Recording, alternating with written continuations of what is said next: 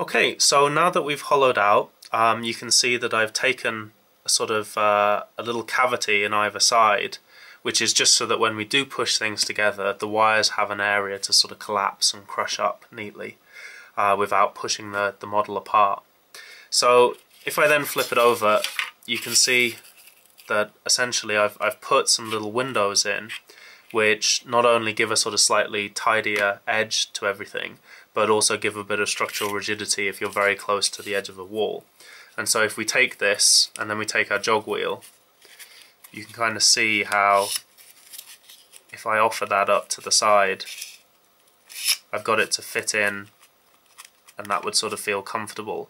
And really all I'm going to do is flip that over and then glue gun in quite roughly so that it holds it in place.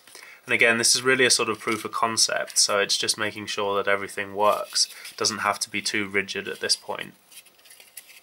The other thing is that, as mentioned earlier, I've tried to make sort of things visually line up.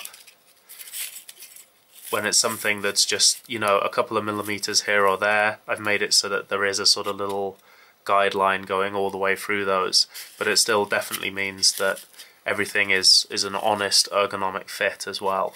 So it's that's the intention of it.